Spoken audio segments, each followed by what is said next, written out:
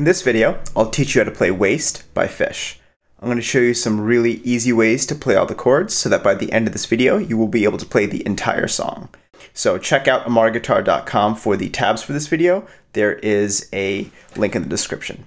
So grab your guitar and let's get started. So the song starts with just a good old D chord. And the pattern that we're going to use is, for the D chord, we'll do a full strum, and then we'll play a bass note, the open D, and the rest of the chord. So, again, that's full strum, bass note, strum, bass note. So that sounds like this.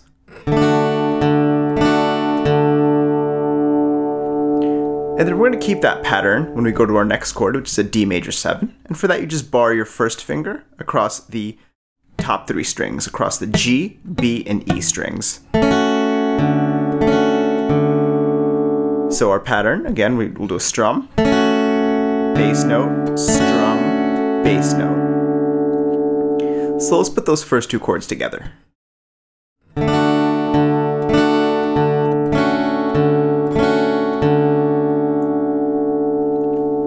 After that, we're going to keep our pattern and just play it over the D7 chord. So pattern, we'll do strum, bass note, strum, bass note.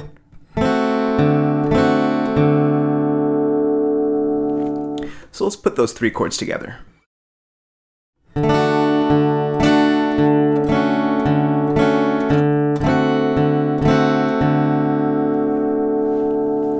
And after that, we've got a little bit of picking, where we go.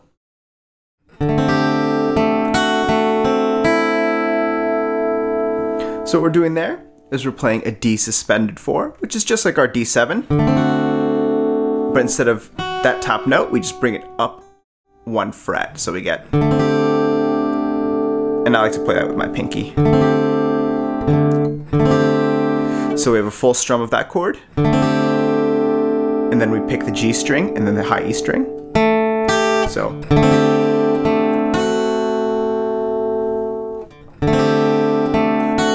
And on that high E string, we're plucking the 2nd fret.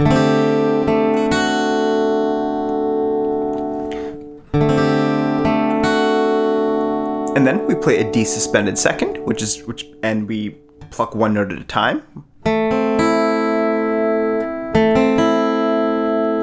So that whole part sounds like this.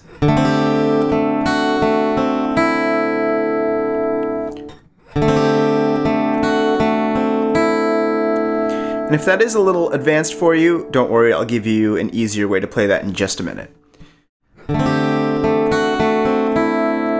So let's put that whole first part together. Let's play it slowly.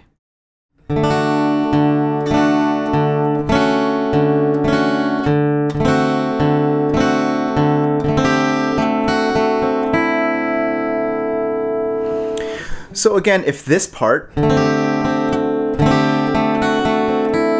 that is a little advanced for you, what you can do is just this. Just strum a full D7 suspended chord, and then you can do a D7, and then take off your 3rd finger.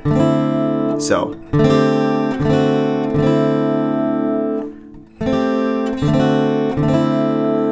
Again, you still get the whole sound of it. But it's easy enough that you can even just play it with a thumb. So I'll show you what that sounds like when we put that all together.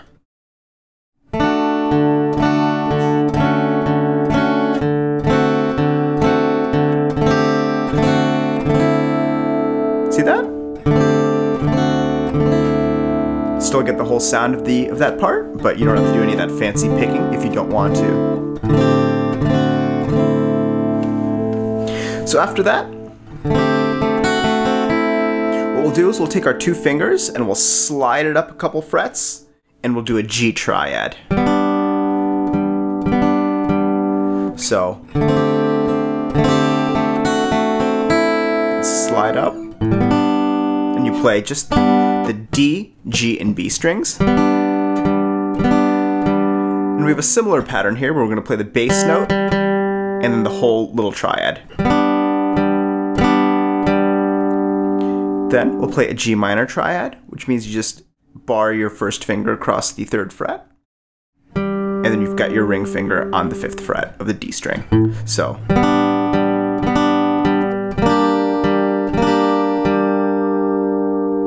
after that, we're going to play a D chord, but we're going to voice it like this.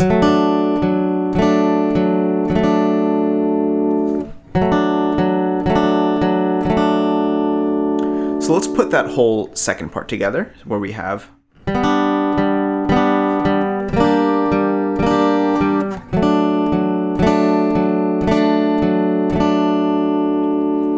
so again, that pattern stays the same the whole way through. We have bass note, strum, bass note, strum, bass note, strum.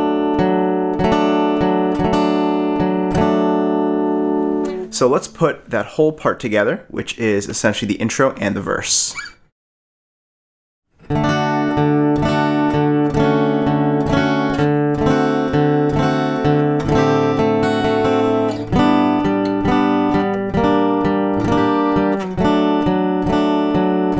One more time.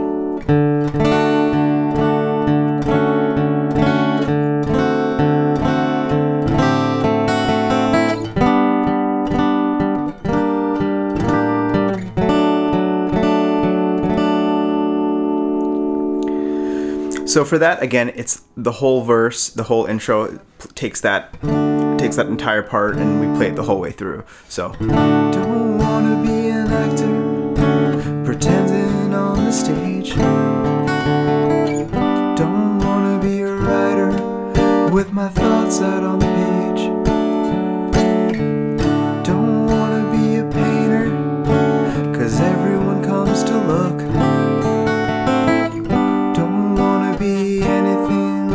My life's an open book. And for the next part, what we do is we play the whole G, G minor, and D triad. So a dream, it's true, but I'd see it through. And for the chorus, we play just that whole progression. If I could be wasting my time with you.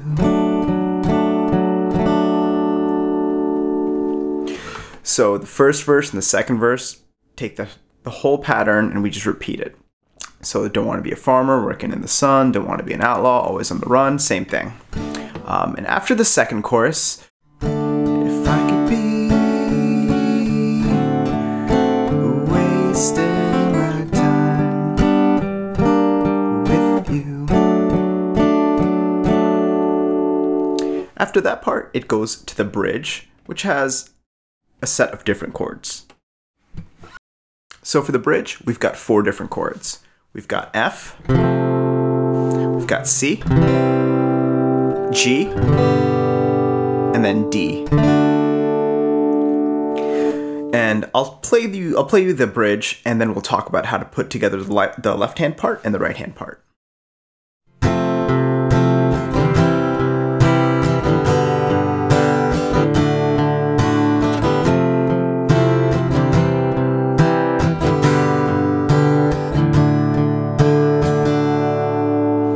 So what's happening here is that for the F chord, we don't have a full F chord, a full F bar chord. You can play that if you'd like. The way I prefer it, this is the way Trey plays it, and I think it sounds really nice. We've got an F chord where we're not playing the low E string or the high E string. We've got the 4 strings in the middle. And the pattern here is down, and we pluck the lowest note, which is on our A string.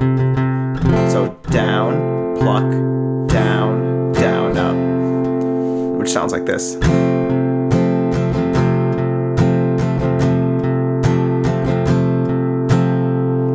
And we use that same pattern for pretty much the rest of the song at this point. So down, pluck, down, down, up, down, pluck, down, down. So that's for the F chord. For the C chord, same thing.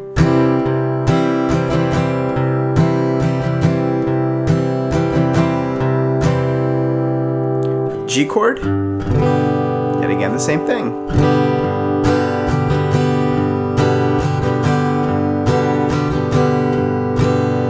Same pattern for our D chord.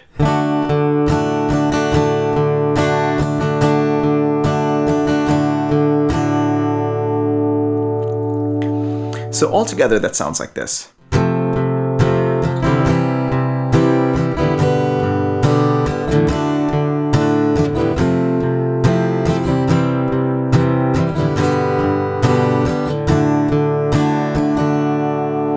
So we play that pattern 3 times, and then we play an F chord, and a C, and that's the to hear it.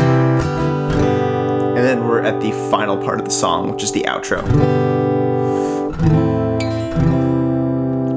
So the final 3 chords, G, A minor, C.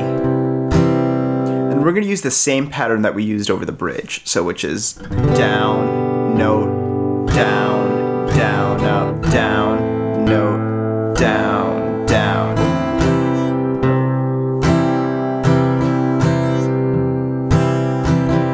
And over the C we do that pattern twice because the C lasts twice as long as the other 2 chords. So altogether that sounds like this.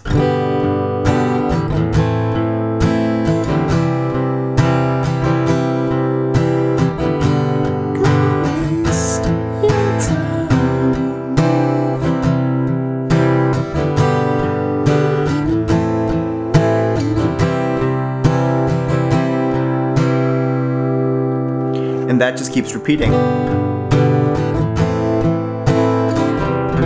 And the song ends on that big old C chord.